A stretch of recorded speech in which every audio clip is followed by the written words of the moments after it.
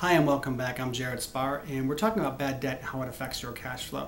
Obviously, if you have a lot of customers out there who owe you a lot of money, it's going to negatively affect your cash flow. And I've got two solutions that'll work really well for you. The first one is to not offer credit to your customers in the first place.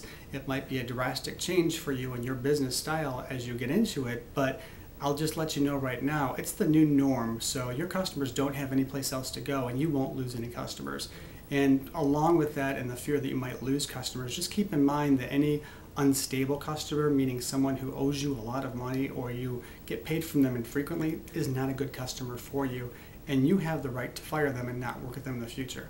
And it might be a scary thought at first, but keep in mind, if you do have one customer like that, likely they can infect other customers and create a lot of bad apples for you. So it's probably better to do it sooner than later if you're going to do it.